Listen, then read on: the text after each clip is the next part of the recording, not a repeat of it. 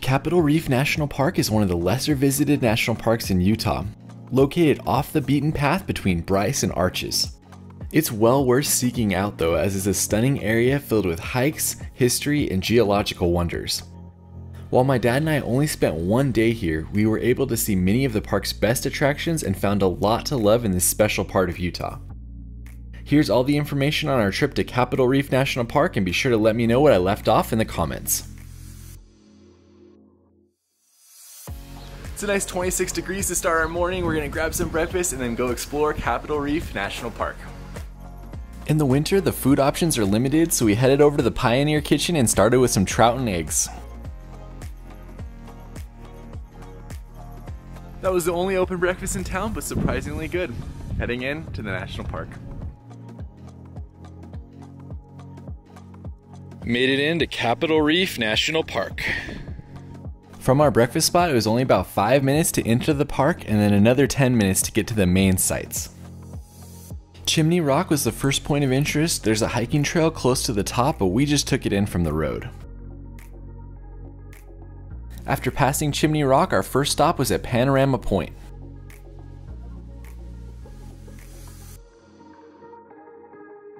We're in for a cold day at Capitol Reef. Yeah. Woo! From there's a short 1 mile dirt road you can take to Goosenecks Overlook. It was easily passable with a 2-wheel drive car when we went. After you park, it's a 5-minute walk to the overlook, and it's a beautiful area to see the different bends in the river.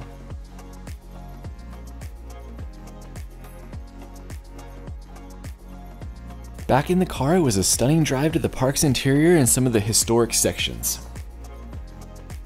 We passed the main turnoff, which goes to the visitor center and the Gifford homestead, in order to go towards a hike that we were doing and to see the old schoolhouse. The school here was used from when it was built in the late 1800s to 1941. This is one of the areas where you can harvest the fruit. Do you want to go grab something off the tree for us? Yeah, I'll go grab a stick. This park has a dozen working orchards, and during certain times of the year you can actually pick the fruit that they grow here. We're at our next stop, and supposedly there's some petroglyphs here. Pops is looking up at the petroglyphs. You can see them, they're right up there, and they're pretty detailed, which is really cool. These petroglyphs have been dated to between 600 and 1300 AD. So there's some people right here, and then there's some deer over here. There used to be a lot more petroglyphs here pre-1950, but they were destroyed due to a rockfall. If you have a zoom lens or binoculars, this is a great stop in the park as they're well preserved and you can really see the petroglyphs.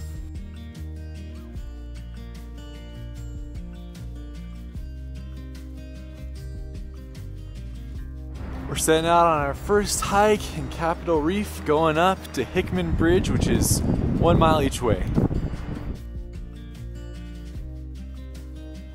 We're right here, and we are heading up to the bridge. There's a way longer trail you can take, but we're just doing this short one. They have trail guides for 50 cents you can take here as well. Hickman Bridge is the most popular trail in the park as it leads to a beautiful arch. This trail is already beautiful. We are running along a creek, starting the uphill climb. This trail is around 2 miles round trip with about 400 feet of elevation gain to get to the arch. The trail begins flat as you follow the creek, and then you start the uphill climb. Here's the little trail marker signs that refer to that little map you could get for 50 cents. As you head up, the trail's pretty amazing as there's some lava rock and there's great views across the way towards Pechtel's Pyramid. We reached a split. We are heading to Hickman Bridge. My dad wants everyone to know he recommends a hiking pole for this trail as there's a good amount of uphill and downhill, and it helped a lot on the knees.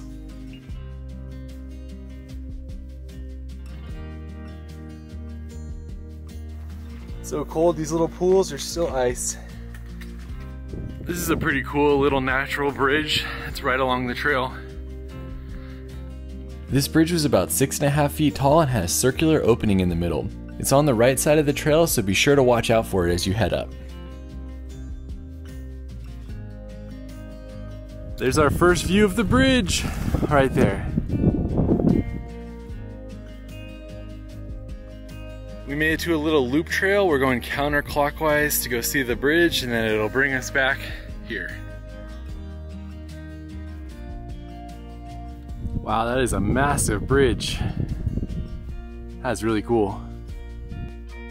Hickman Bridge has a span of 133 feet and it's 125 feet high.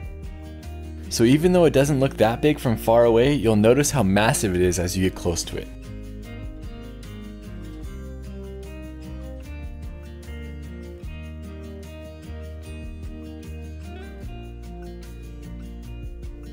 Saying goodbye to the Hickman Arch, and we are heading on with our loop.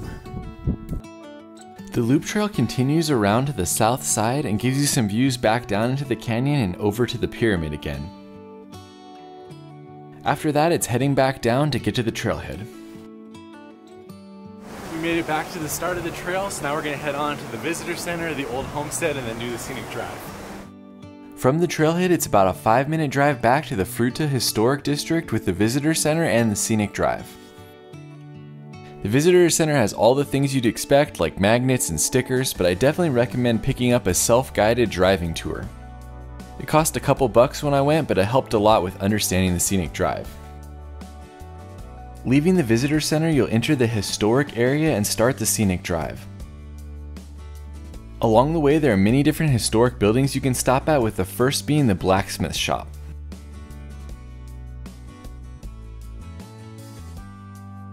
As much as I liked being here in the winter for the lack of people, it would be awesome to see the orchards in full bloom. This is the famous Gifford House where you get the pies that everyone raves about when you research Capitol Reef, but unfortunately, it is not open now. Doesn't open in the winter, so we don't get to try the pies. Which is weak. I agree. Just leave one out, like a little slice for us to have.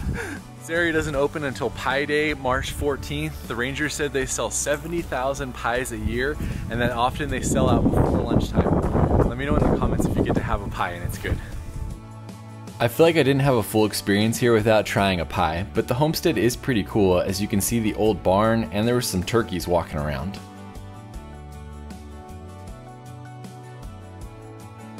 Leaving the Gifford House starts the 8-mile Scenic Drive into the park. According to the Scenic Drive tour I got, this route follows the Water Pocket Fold, which is a route that many different people groups have used for centuries. Eventually, it was developed into a wagon route in 1884. The route is beautiful with massive rock formations and mountains on either side of you. You'll definitely want to take your time as you make the drive back. This is the end of the paved section of the Scenic Drive road. There's a little bit more, well, there's a lot more dirt. Look at these old cars going through the gorge up ahead. That's crazy. When you reach Capitol Gorge, there's an additional 2 miles of road that you can take that's all dirt. It was passable with a 2-wheel drive car when I went, and it was one of the highlights of the entire park for me. Until the 1960s, this road was the only route through this area, and you can imagine how dangerous it would be with a rock fall. I recorded this entire route on my 360 camera, and I'll link to it in the description if you want to be able to look around and see kind of what it's like to drive in here. This is the end of the Scenic Drive dirt portion.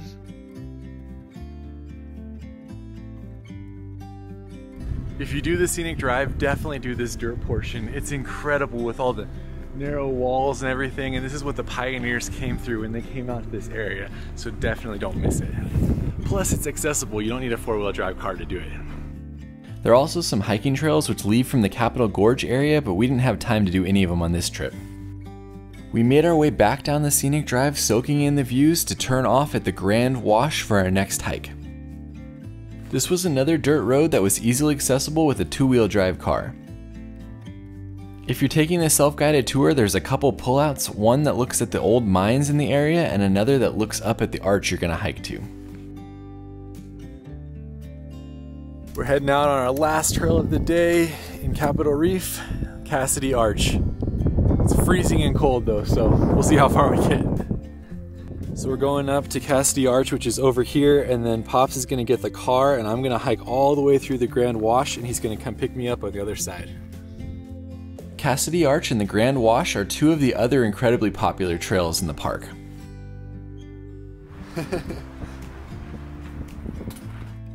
The trail begins with a flat half-mile walk through the gorge. Cassidy Arch, 1.5 miles and almost 1,000 feet according to this sign. As you leave the gorge, the trail immediately goes up on steep switchbacks. We're heading up on the steep trail, a lot of wind, but beautiful views, and this first section is the steepest. The trail on the way up ended up being a lot more exposed than I thought it was going to be, with decent drop-offs on the left side of you.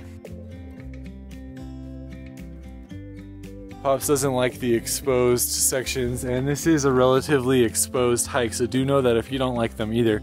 So he's heading back down, and I'm continuing to Cassidy Arch. This is what I mean by exposure. It's like a drop like that as you're walking along the trail. While it's not even remotely crazy considering some of the things we did on this road trip like Angel's Landing, if you don't like heights, it's probably not a great trail for you. Look how cool that canyon is with the road running right through it.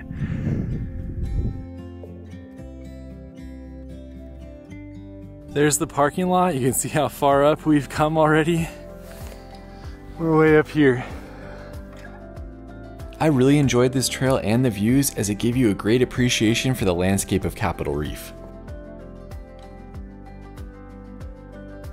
That first half mile is the super steep uphill portion. From there, it's basically just a gradual uphill, but it's still uphill the whole way. There's that area where we were hugging the side over the canyon. We've come all the way up here, gone back there, continuing to go up.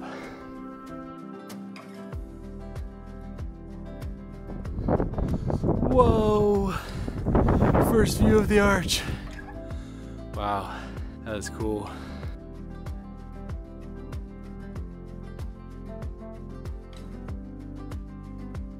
Even though it looks like the arch is close, we still have to go around here all the way over. It's like a half mile.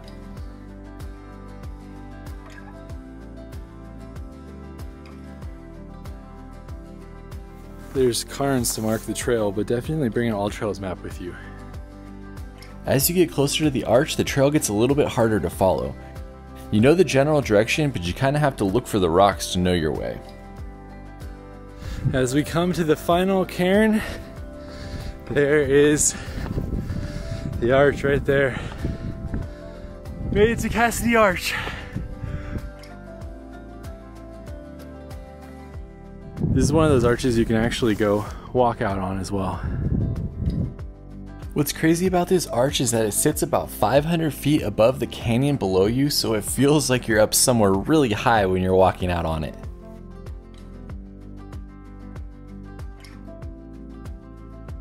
Staying on the arch is actually not sketchy at all. It is gigantic up here. It's crazy being out on the arch as it's so big that it doesn't feel like you're standing on something like that. Be sure to give your camera to somebody before you walk on it so you can get your picture.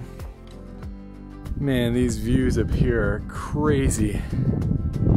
This is a beautiful hike. And even without the arch, being able to see these types of views makes it well worth it. Leaving Cassidy Arch, gonna hike back down, hike all the way through the Grand Wash, meet up with Pops again, and then that'll be the end of our time in Capitol Reef before we head to Moab. Cassidy Arch Trail is something you cannot miss if you visit Capitol Reef.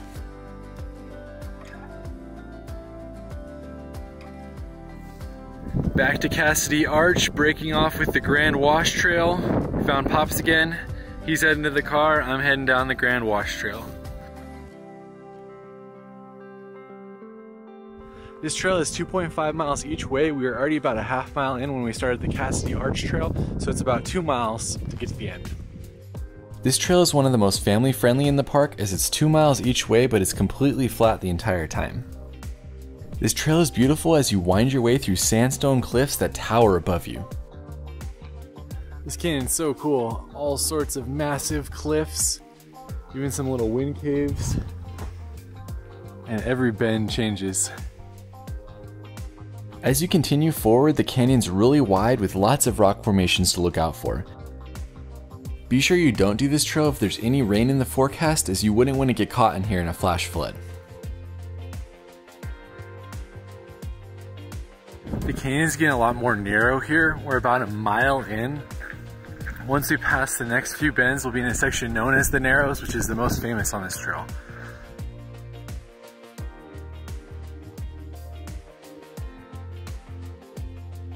What's crazy about this trail is just how quiet it's been. I only hear the sound of my footsteps, some birds, and the wind. Haven't even seen any other people the entire time I've been in here.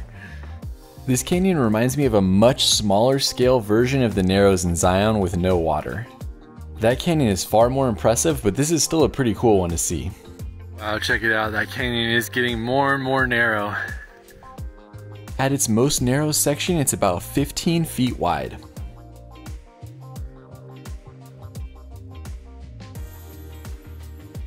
I don't know if this is officially the Narrows or not, but it's definitely the most narrow I've seen this canyon.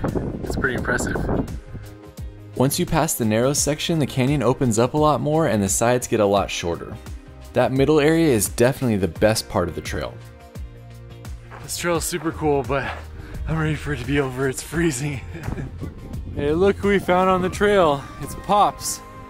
He's finishing the end of this hike with me. Since this is an out and back trail with two different parking areas, it's about 25 minutes to drive the car from one section to the other. Pops drove around there and then he hiked in to finish the trail with me. It's good that Pops showed up so that you guys can see how big some of these canyons are. We're saying goodbye to the big part of the Grand Wash, and we're almost back to the parking area. This is definitely a cool hike, but I would say if you're picking hikes to do in the park, do either one of the arches before you do this one, because if you don't have a shuttle, you gotta walk 2.5 miles in the sand through the canyon, 2.5 miles back, and there's definitely cooler trails you can do in Capitol Reef. I see the parking lot, it's right there. Made it back, this is where we started, and we walked all the way through and out to here. That's it for our time in Capitol Reef National Park. Hopefully if you come, you get to try the pie. Also, we really like this park, so definitely check it out. Let me know what your favorite spot in this is in the comments, and we will see you on the next video.